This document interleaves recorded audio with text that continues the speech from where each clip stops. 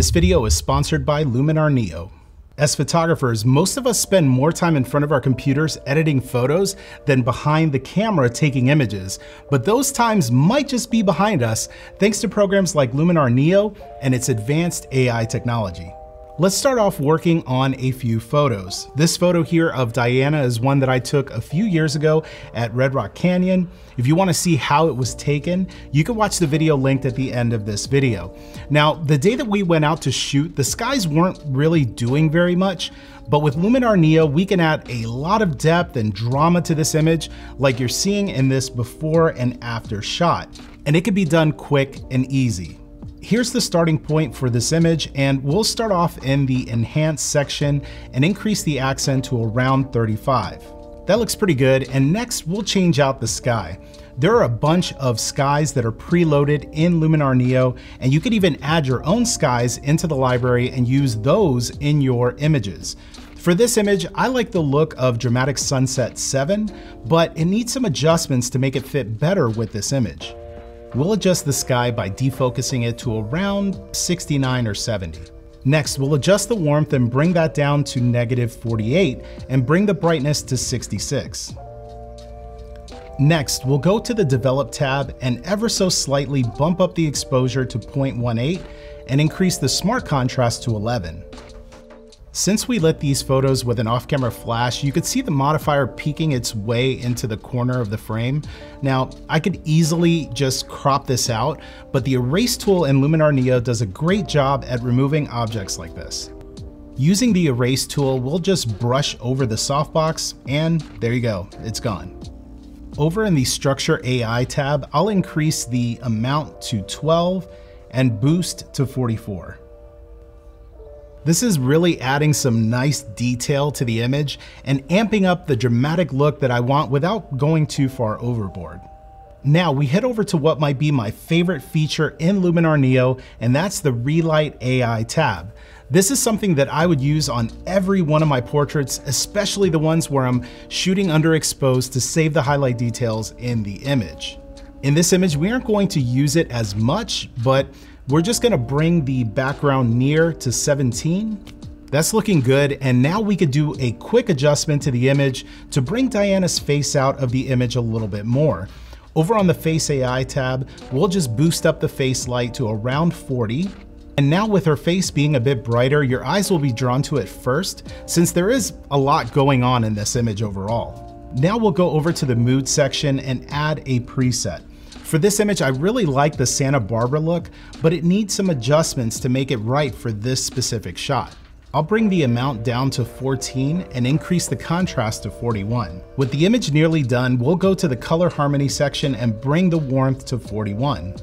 And then over in the Color Balance section, we'll adjust the shadows a bit. Just a slight bump here in the Magenta Green slider to 1 and the Yellow Blue slider to 13. This is the before, and this is the after. For this image, you can see that it doesn't take much to get a portrait like this looking awesome. With the recent updates to Luminar Neo, they've added some really helpful AI-driven features such as dust removal AI, power line removal AI, AI masking, and check this out. They've also got portrait background removal AI, where you could easily take the backgrounds out of your images. For me as a YouTuber, this really comes in handy when I'm creating thumbnails, and you can even create layers to fine-tune your work. Before we jump into the next photo, I wanted to let you know that with the folks at Skyloom sponsoring this video, you could save $10 at checkout. Use the link in the description and use the code Quiles at checkout to save. Okay, let's work on our next image here, which was a photo of Masumi that was taken in New York a few years ago.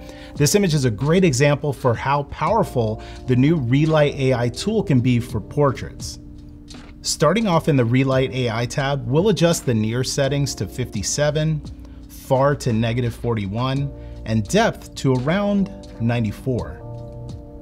Then in the Advanced tab, we'll bring the D-Halo to 100 and Warm Far slider to 4.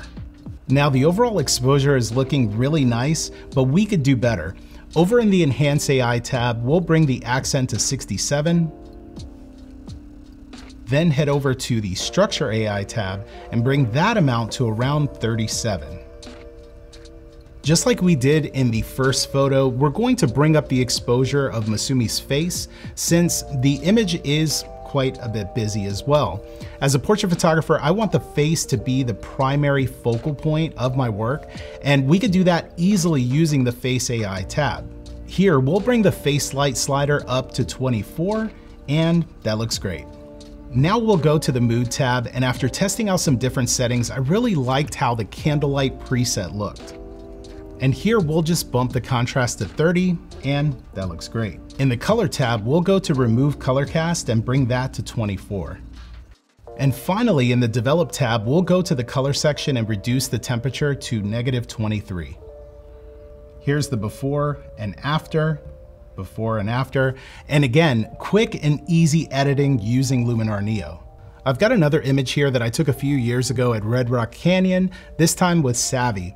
I'll start off in the Relight AI tab to make some adjustments here to the near, bringing that up to 80. The brightness far, we'll bring that to around 37, and the depth to 41. If I do the before and after on this photo, you could see that it basically just lifted the exposure on Savvy so that you could see her a little bit better. Now we'll head over to the advanced section and we'll adjust the warmth near to 14 and the warmth far to 13. Since we took these photos during golden hour in the morning, it starts to bring this warmth and this golden hour glow to the portrait. Now that we're off to a great start here, we'll go to the enhanced section and we'll bring the accent up to about 66, looks good. And now, just like the last photo, we're gonna go to the Face AI tab and boost the light on Savvy's face. We'll adjust the face light to around 29. That looks good.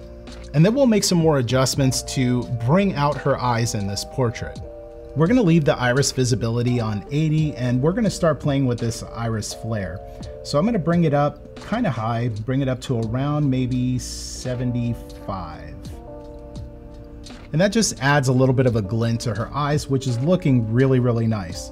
We'll leave enlarge eyes as it is. We'll take the eye whitening part here and we'll bring that up to 61. And then we'll head over to eye enhancer. Here we'll bring this up to about 19. There's no red eyes in this shot, so we'll leave that as is. We'll move on to dark circles removal. She doesn't really have any dark circles, but I'll bring this up just a tiny bit just to see how it looks. We'll bring this up actually to about 47, and we'll back out here. And that actually looks pretty good. Now, last but not least, we'll go to improve eyebrows. She has great eyebrows, so it's not like it's improving them in that sense. But what it's gonna do is add a little bit of contrast to the eyebrows. So I actually love using this in my portraits. I'm gonna bring it to about 83. And that looks really good. That's bringing a lot of contrast into the eyebrows. If we back out of the image, it just kind of brings everything out of the shadows and just makes it look really, really nice. To bring all of these adjustments together, we'll go into the mood section and apply the Palm Springs preset. Like last time, we'll make a few adjustments, bringing the amount to 24, contrast to 8, and saturation to 8. Now let's take a look at the before and after. So here's the before, there's the after. Again, before, after. You can see we've brought her out of the shadows, and it was super easy to do all of this using Luminar Neo. Super easy to get those professional looking results, and you could see that if I wasn't talking through this entire process, it's really quick and easy to do it. Thanks for watching, and if you want to see the photo shoots that these images were created from, I've added them here on screen. Check them out, leave a like before you head out if you enjoyed watching my editing process, and don't forget to check out Luminar Neo and use my code to save some money. I'll see you in the next video.